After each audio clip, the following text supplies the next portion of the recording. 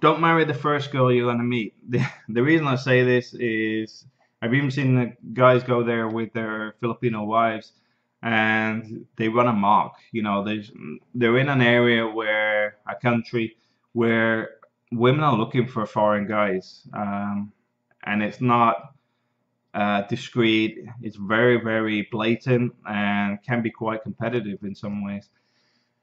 So they arrive there. They're all happy with their wife. They've been with them for like 5 years. Some of the guys, but when they get there, they have the reverse of what happens with some of the guys when they take their wives overseas.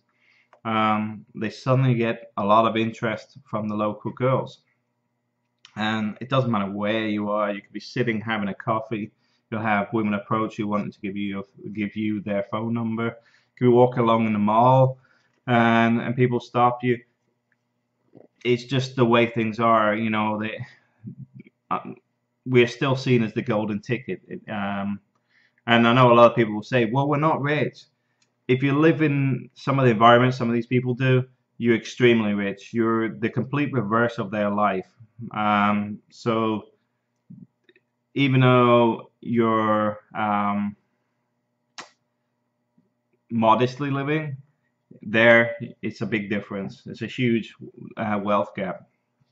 But the other thing is, I've seen guys get married to the first girl they meet, and then 6 months down the line, they've got a girlfriend, and then they've got another girlfriend. Why do it? You don't have to get married. Spend your time there.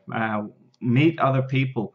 Enjoy the country. Relax. Find out where you want to live. Do you really want to live there? And if you meet the right girl or think there's the right girl, spend time with her. Because one of the things that people forget is when you're with somebody 24/7, conversation can run rather dry.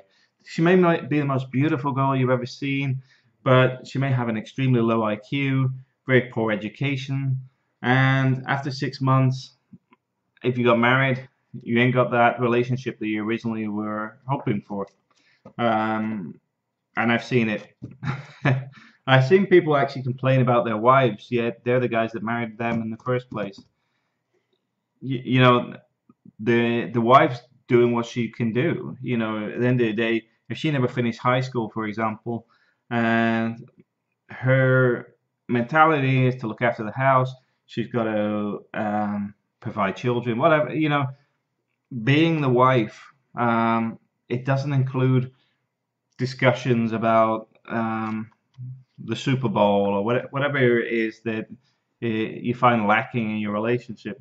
That's why 6 months, just get to know them, spend a bit of time with them, understand them, find out if they've got any baggage. Because I've met people that have married, well, sorry, not just married, just moved in together with the wrong person. I know a guy that spent, I think it's 3.4 million pesos on a house in his girlfriend's name. And then his girlfriend's husband and 3 kids turned up at our house looking for her because she just left the house one day. Um, I didn't know the girl, I didn't know the guy, and I knew the guy that he'd come from Australia, but I didn't know the girl was married and she's not from our neighborhood. But it was just a bizarre thing to have where a woman's basically dropped her entire family and went off with a white guy. Um, Obviously, she's got the rights to the house because it's all in her name. And my joke was, well, maybe one day you'll come downstairs and find that the husband's sitting there with his slippers on, having a nice cup of tea, and the wife cooking in their house. These things can happen.